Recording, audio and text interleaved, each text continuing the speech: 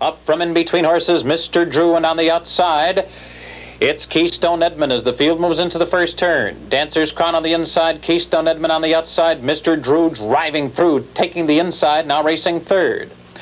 And then it's Sherwood Lobel, fourth on the inside by a half length. Desert Knight alongside, fifth by 2. TV Yankee is sixth by 3 lengths. What's in a Name is seventh. Speedy Claude is parked out eighth. Allwood's Feature is ninth toward the rail. Springfest alongside, 10th by 2. Then Power Seat and Crown of Flowers.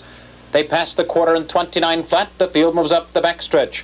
On the rail and with the lead, it's Dancer's Crown. And on the outside, it's Desert Knight now, moving into second position. Toward the inside, Keystone Edmund racing in third. And following the cover of Entry Mate, Desert Knight is Mr. Drew, now racing in fourth position.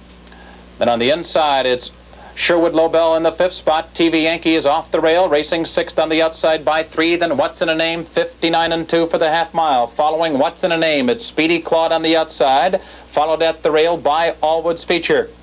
Then racing in 10th position on the outside is Springfest, followed by Crown of Flowers off stride, and trailing the field now is Power Seat.